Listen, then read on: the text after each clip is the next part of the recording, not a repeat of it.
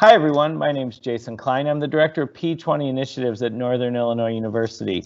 This is one of the presentations in our virtual Spring P-20 Network meeting while we all shelter in place. We're excited to bring you a limited list of the presentations that were part of our original agenda for a face-to-face meeting, most of which, though not all, are going to focus on college and career readiness. So today for this presentation, we're excited to have with you Gina and Melissa. Why don't you guys go ahead and introduce yourselves? Hi, I'm Melissa Byrne. I'm the Director of College and Career Readiness for St. Charles School District 303, and this is my 14th year in the district, and part of my role as Director of College and Career Readiness is I oversee all of our work-based learning initiatives, along with career and technical education, early college initiatives, Project Lead the Way, our counselors, as well as other innovative learning initiatives. Good morning, I'm Gina Schuyler. I am with District 127 Grayslake, serving Grayslake Central and Grayslake North. I am the CTE Department Chair and also oversees careers and community partnerships for the district. Previously to that, I was the EFE for Lake County, serving as an Assistant Principal in Workforce Development for the local Career Center. I'm also a 17-year veteran CTE teacher. Today, Melissa and I are going to be talking to you about two perspectives in community partnerships. The two perspectives have to do with both building and maintaining the partnerships as you start off those endeavors. Know that building partnerships is putting the parts together. There's no magic pill to do that, but today we hope you come away with today's presentation with a couple different ideas of how to get started or how to make those connections. Maintaining is taking what you've have and making sure that that has the ability to grow. So you'll see when we present some of this, we're taking some of the same different activities, but we're using them in different ways. I'm going to focus on what we're doing in Lake County and Grayslake. Specifically, I have them put in two different categories, the building community partnerships and maintaining. And you'll see there's certain ones like the Lake County ecosystem or the career guide or the use of social media and advisory groups that are listed under both. And as I go through different examples of these, I'll show how I use them to both build and maintain my different partnerships. The first I'd like to talk about is on the next slide, which is our Lake County ecosystem. The Lake County ecosystem is such a valuable piece of building and maintaining community partnerships to me. The workforce system comes together with the collaboration of the Lake County workforce, Lake County partners, the tech campus, which is our career center, all of the high schools, and then there's other entities in the different service areas such as manufacturing. In that area, we offer to all of our business and our community partners that if you haven't asked for one of those entities, know that you're getting the services for all of those entities. So know that if a company comes to me and indicates that they have a different pipeline need, I will let them know about the services that Lake County Workforce provides as far as upskilling their current employees to make room for our interns or job shadows to come in.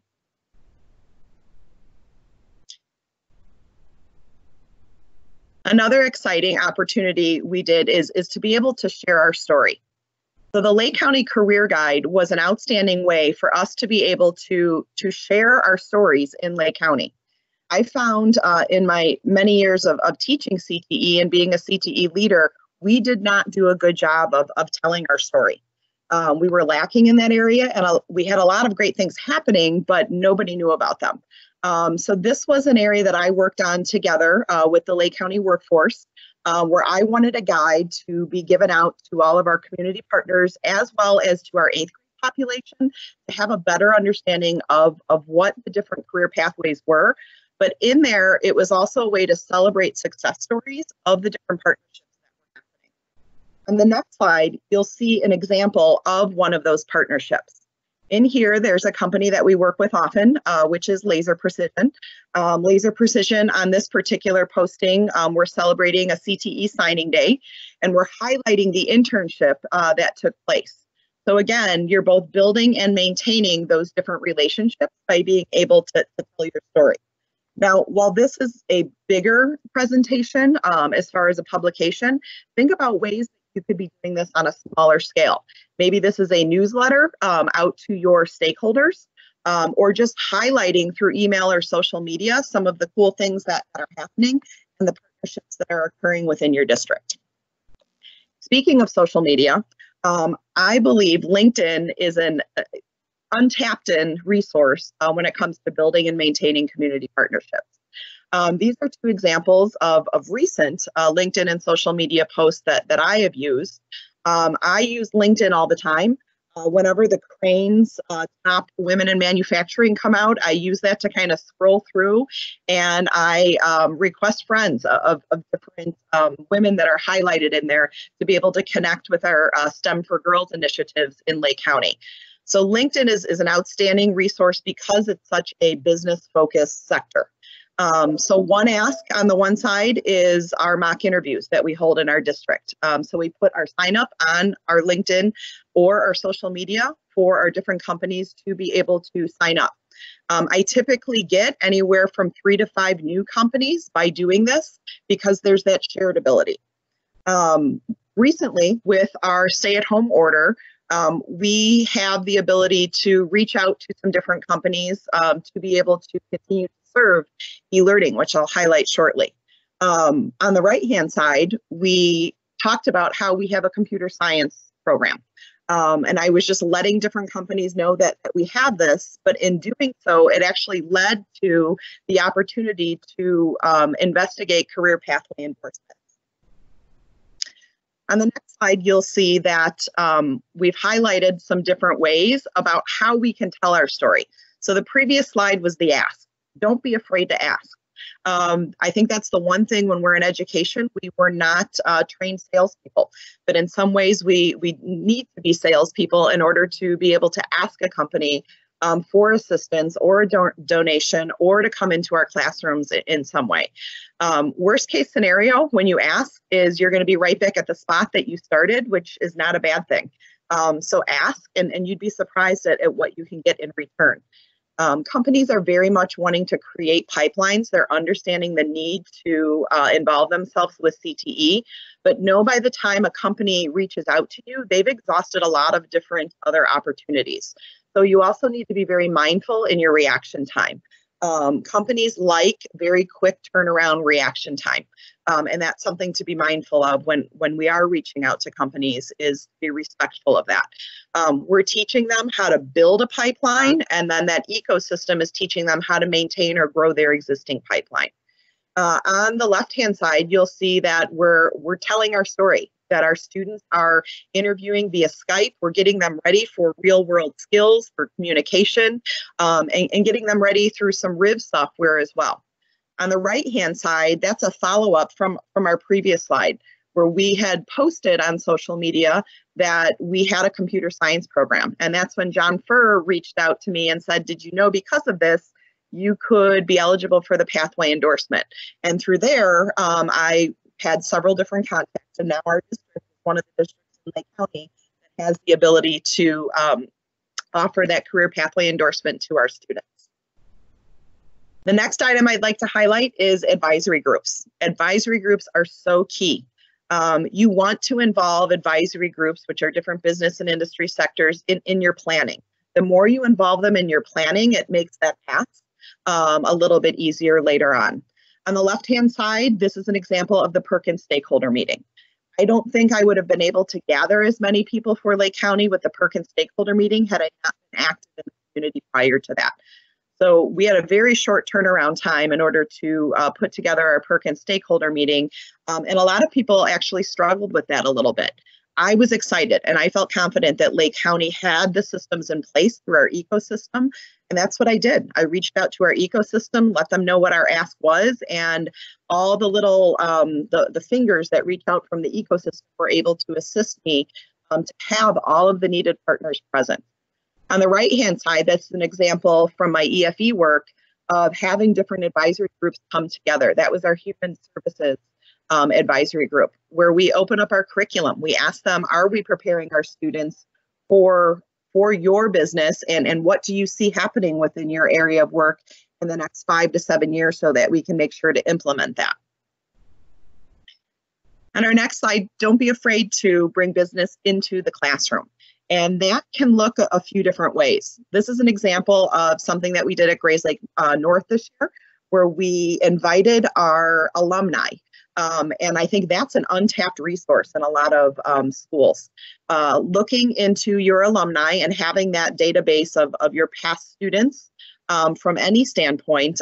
In this particular picture, this is a female student that won a engineering scholarship. She is bilingual. And she has been all over publications at the College of Lake County. So she came back to talk about what was happening in her PLTW classes and what she put together in her portfolio actually landed her current internship at college. So it's having those students see those real world connections. And this is also a great opportunity when you're bringing alumni from the business world into the classroom. That's a great way for your teachers to do a direct ask. And getting them a little bit more familiar with that sales of asking, because it is someone they're familiar with. Typically, it is a former student they had, to be able to coach up the teachers, say, ask, this is someone that's a little familiar with you, be able to let them know your needs or remind them. Do you remember when you were in our class, we really could have used, X, Y, or Z. So again, don't be afraid of the ask. Some more ideas of inviting businesses into your classroom, and keep in mind, I'm a big believer that your classroom is not defined by the walls in the physical school building, and there's no time other than right now that is completely evident. So think about your site visits, and I do like to call them site visits versus field trips because it puts a little different spin on it. So the top center one is our mobile apps from both of our schools heading downtown to Apple and to VO Ride. So it was a collaboration of different businesses that came together to give our students realistic presentations. Having students bring businesses into the classroom. The upper right-hand corner is an example of professionals coming in to do a taste test in our culinary classroom. Upper left-hand corner are our mock interviews, where we're bringing business members into our mock interview, having companies help prepare our students, and then other ideas such as our career expos, site visits, and again, using different technologies to bring the collaboration into the school building. The last item that I'm really excited to highlight is an example of not only you reaching out and letting the businesses know what your needs are, but especially at a time right now, is letting the businesses know and the community partnerships how we can fulfill their needs. Right now, there's a huge need. We hear it all the time on the news for PPE. So the CTE department in District 127, our tech ed teachers have collaborated together to be able to produce some different prototypes. Those prototypes were just finished this week, and as early as today, the link went out to a variety of different health service partners that we have, as well as first responders. Within minutes of us sending out that link, we have close to 200 different orders for these different types of PPE equipment. Because we had that previous relationship, they know what we're offering is valid.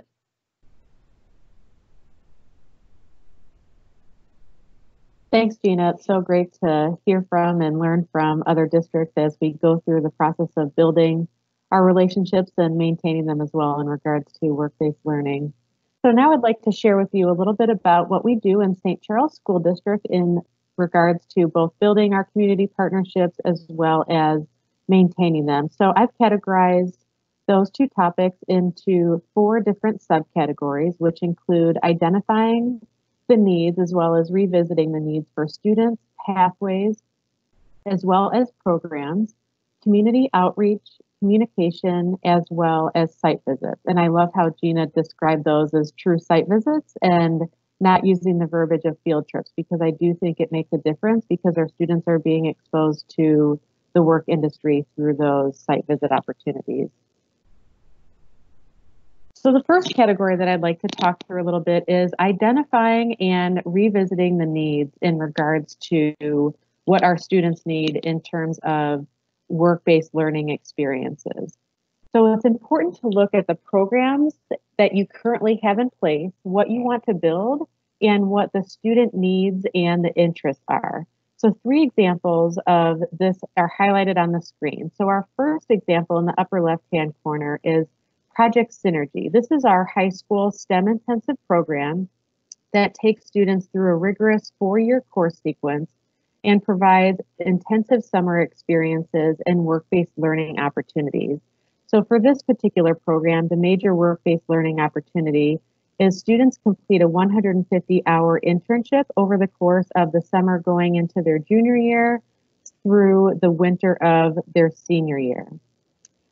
In the upper left-hand or upper right-hand corner, is our on-the-job training program that works with our special needs and transition students, and they work within the community to gain meaningful hands-on work-based learning experiences. One example of this is our students run a coffee shop at our public library during the week, which has received incredibly responsive feedback, positive response from the community. And lastly, at the bottom is our incubator programs at both the middle school and high school. So we're in our 2nd year of the program implementation at both middle schools and high schools. And it's vital that we both build and maintain community partnerships as part of these programs. At the beginning, we did a lot of community outreach and rallying the whole community together by getting our 4 community champions on board, which are our mayor of the city of St. Charles, the president of the Chamber of Commerce, and the 2 directors of the Downtown St. Charles Partnership. So having those 4 community champions in place really helped us build our strong volunteer base. And as a result of the community involvement, we have over 80 consistent volunteers in our programs from the middle schools and the high school, which we are so incredibly grateful for.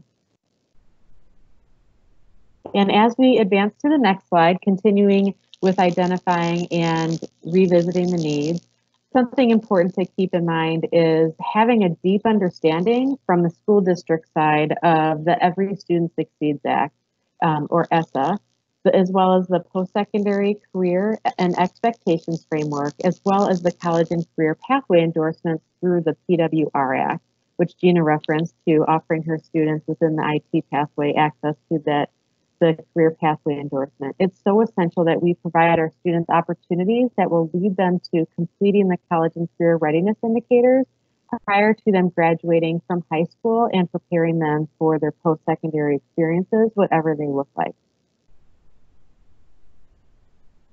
The next category is community outreach, which is essential in especially building those community partnerships as well as maintaining them. And we are extremely fortunate in St. Charles to have access to a lot of industry as well as multiple organizations. The president of the St. Charles Chamber of Commerce, as well as our D303 Director of Communications, play such a vital role in reaching out to industry in order to help us secure internship placements for our students. Additionally, this year, in partnership with the City of St. Charles, we launched our first ever Job Shadow program, where high school students have the opportunity to shadow any area of municipal government. So we launched the program this year with 2 shadow days, and next year we will be adding additional opportunities for students to engage in. As part of this program, students shadowed careers anywhere from the mayor to firefighter to arborist to electrical engineer and everything in between. Additionally, 2 of our other partners are Project Lead the Way and ASE. Project Lead the Way has been a partner of ours for 10 years now, and we engage the community through advisory teams as well as community members serving as judges for our engineering, design, and development course, which is the capstone course in Project Lead the Way. Our other partner, ASC, is the organization that affords our students in our Autos Pathway program the opportunity to earn industry-level credentials, and our advisory teams for both of those programs include members of the community, and they meet twice a year. Next, it's really important to keep in mind communication, whatever that looks like, whether it's web-based and social media, if it's print, communication or whatever that looks like, it's important to consider the communication from all angles, as it's been an essential part of our process in both building and maintaining our important community partnerships. And we always want to highlight the authentic and innovative work-based learning experiences our students are engaged in, as well as highlighting the community partners and volunteers as part of that process, because we do highly value those community partnerships. We also communicate with our community what our needs are in terms of work-based learning host sites. So you'll see in the upper row in the middle, we do social media posts frequently throughout the year with what our needs are, so we can gain additional host sites that way. And in the upper left-hand corner, what you'll see is a Twitter post from the city of St. Charles that highlights our Job Shadow program. So there, the students that you see on the screen, they are getting a taste of what it's like to serve on the city council as part of municipal government. And in the upper right-hand corner, what you'll see is our community volunteers engaged in our incubator program through providing feedback to our student entrepreneurship teams. And then in the bottom row is a snippet from our annual report focused on our innovative learning internship program. So it shows the growth of our internship program throughout the last couple of years, which we're very proud of. And last but not least are our site visits. So in establishing and maintaining community partnerships, site visits are another essential component to this. So it's important to conduct site visits both before students begin their work-based learning and during the process of students being engaged in their work-based learning. So for our students currently accessing internships, the school-based supervisor visits our students at their internship sites at least once a semester. So the picture in the upper left-hand corner was taken in front of Fermilab, and we have a student this year participating in an incredibly unique internship experience where the student is getting to work with an astrophysicist as well as a particle physicist from their departments working on a CorkNet project.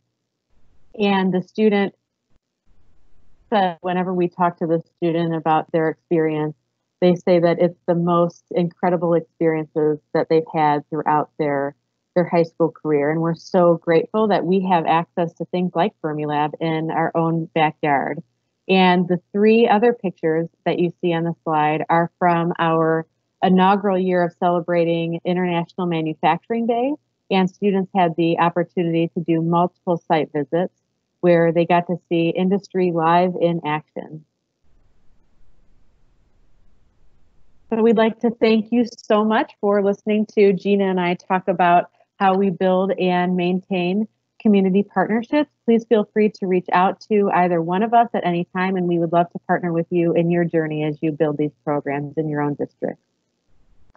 I want to thank both of you for joining us. There was so much great content in here. I mean, obviously, some of the real themes were building that network and then maintaining it once you built it. And the use of the term in Lake County ecosystem is, I think, a brilliant takeaway for all of us to keep in mind. The concept of the ask is really, really important. It's super common as I conduct the Career Pathways Virtual Trailheads episodes, those interviews with guests from across career pathways. The terms like the ask are really, really common in other fields. For those of us that are in education, that is not a very common, that is not only not a very common piece of vocabulary, it's oftentimes a very uncomfortable piece of vocabulary for those of us that all started out as teachers, and yet it is critically important, and we can see the benefits of it in this case and the willingness of our partners beyond our school districts to join us for that.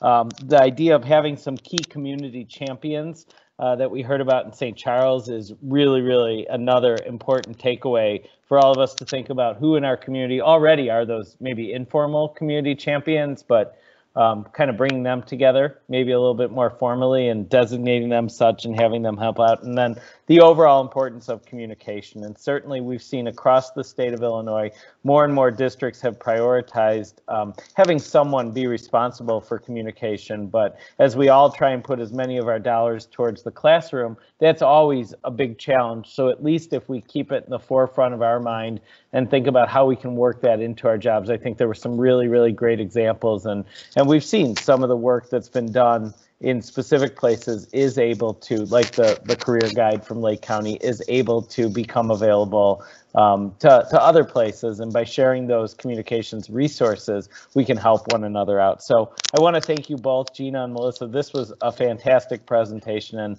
I hope it meets the needs of the network. We are a network, so while we're not having the dialogue that we'd like to have in the room face to face now, let's take advantage of social media and email and continue that dialogue and reach out to Gina, Melissa, myself if you have any questions about this. So Gina, Melissa, thank you both so much. Thank you, Jason.